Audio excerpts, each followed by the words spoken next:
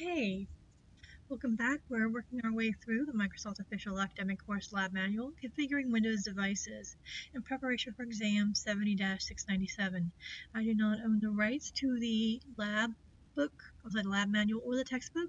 I'm simply providing these videos for educational purposes to help students walk through these labs step by step.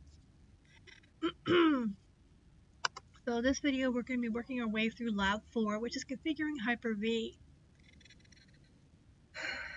In previous videos, I've been trying to break them down into the various exercises, but because of time, I'm going to go ahead and do this all in one video. So we're going to do all 4 of these exercises, actually 5, including the lab challenge, within one video. I don't think it's going to take very much time. So let's go ahead and get started.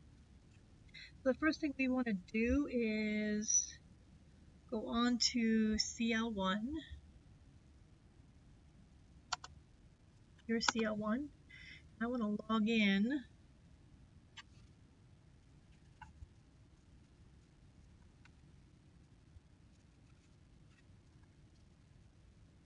as a datum administrator. So we're going to do other user.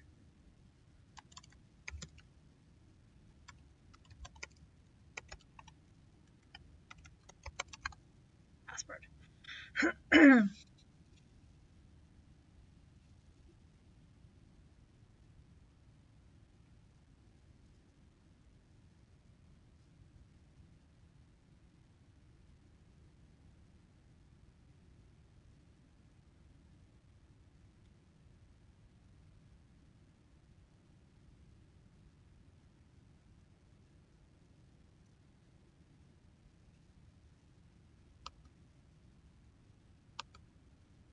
I want to empty this. Okay. Now the next thing we're going to do is we want to go into our command prompt. Admin. So I'm going to right click here and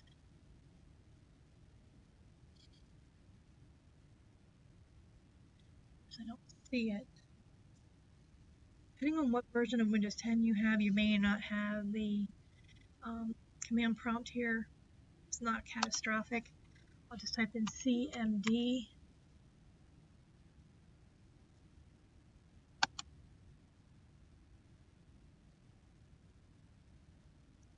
And you see we have administrator command prompt. I'm going to make this just a little bit bigger so it's easier to see.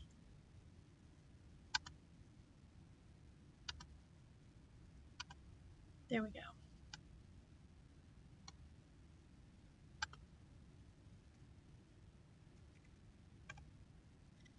So from here, we're going to execute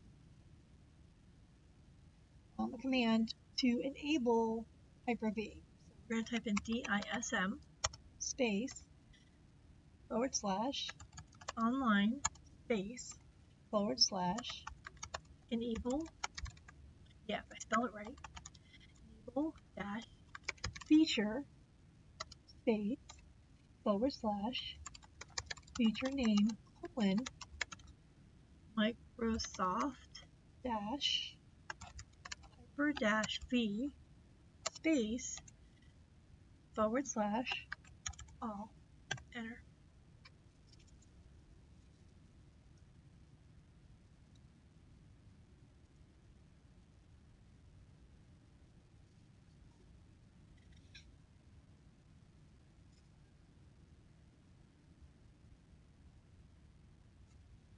Now, while we wait for this, I do want to show you where you can find it on most Windows machines. It doesn't come, Hyper-V doesn't come available on all Windows machines, but where you're going to find it is here. We're going to go into Apps and Features.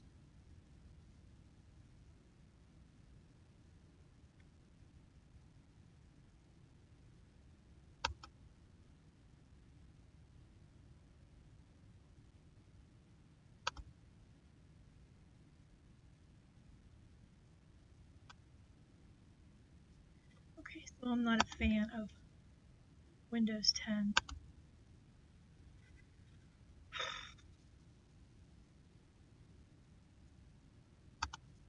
Go here, go into Control Panel.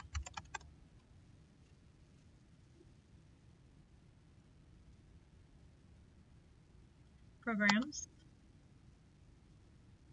Programs and Features,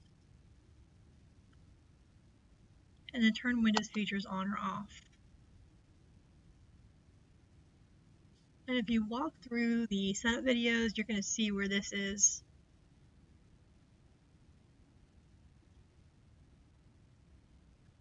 So you can see we already have Hyper-V. It's being added. So you can see it's been put on this machine.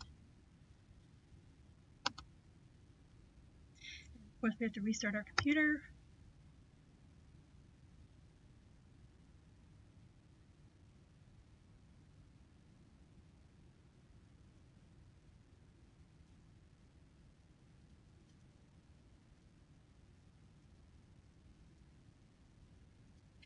That takes care of exercise 4.1. So now we get to go into exercise 4.2, which is creating and managing virtual machines as our computer reboots.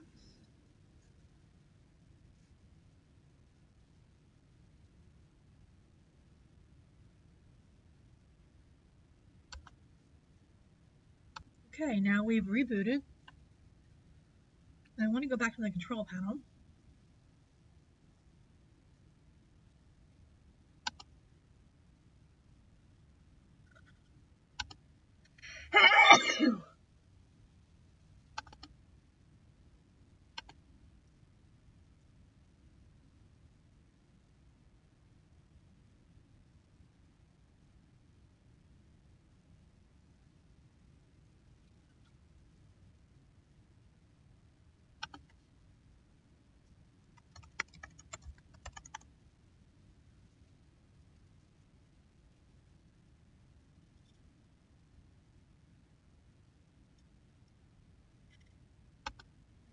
This to large icons. I can go into Administrative Tools.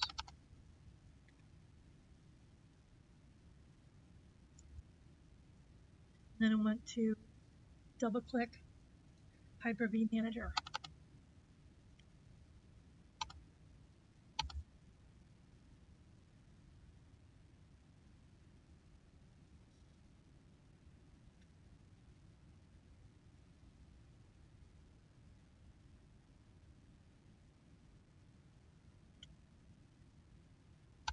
Okay, we're in here. We want to right click, New, Virtual Machine. Then next, I'm going to call this VM1. Next. Next. 2048. Next. We're going to skip past this for now. Just click on Next. We're going to change this to 20. Next. The installation options, we're just going to click on Next. And then Finish.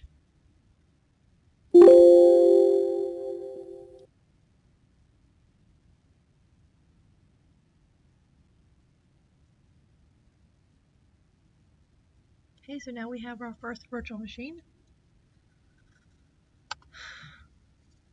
We can go down here and go into Settings.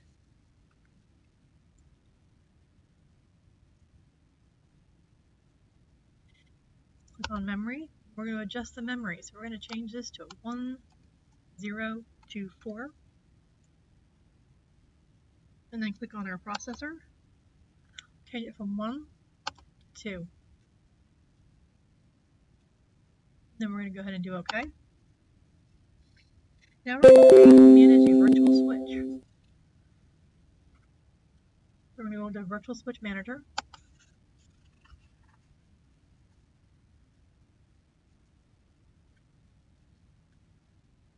We're going to create a private switch. Create.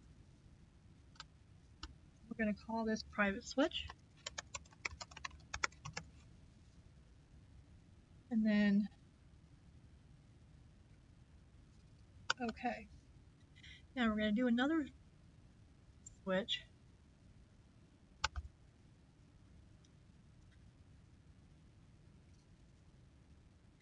We're going to do one for the internal.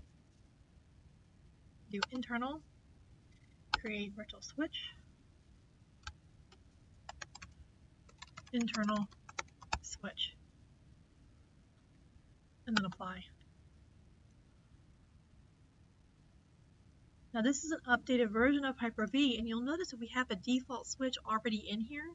What this default switch is basically an internal switch that allows all of your virtual machines that you connect it to communicate with your live machine. So you don't necessarily have to create a separate internal switch anymore.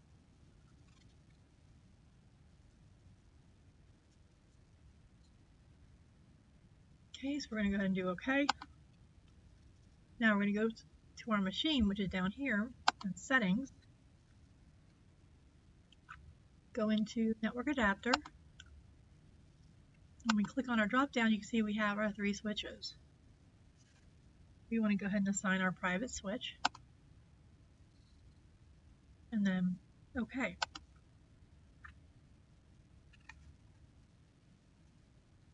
Now let's go ahead and create and manage a virtual disk. Again, under Settings, under our VM1, we're going to click on IDE Controller 0.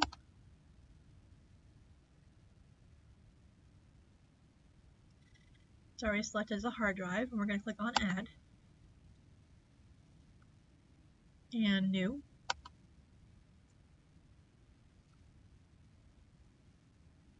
Next. Next.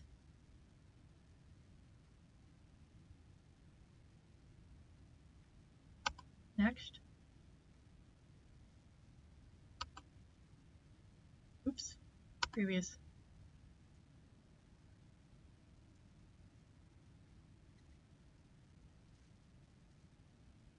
Previous, I went too far ahead. It's going to be H1.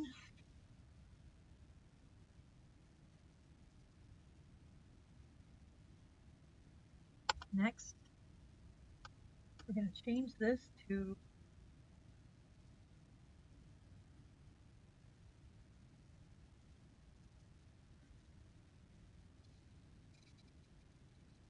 ten. And then next.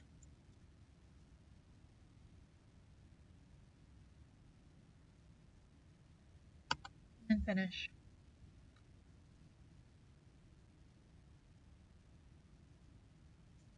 Now we actually want to edit this hard drive. So I'm going to click on Edit.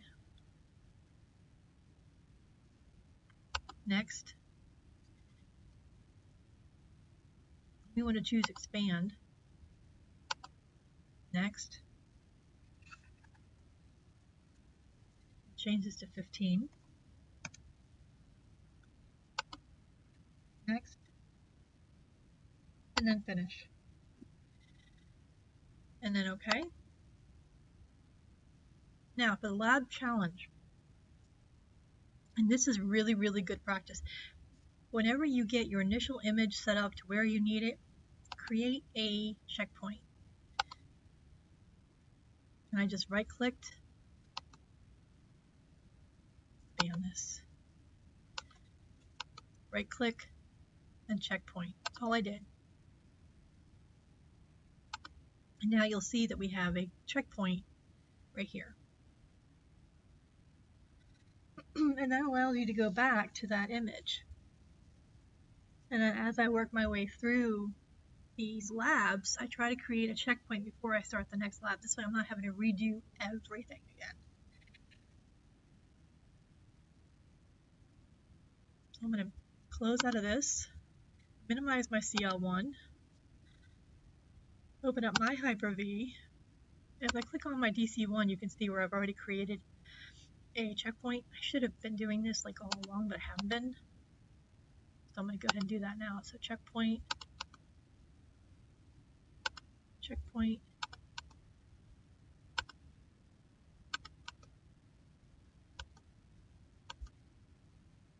see, it doesn't take very long to do it.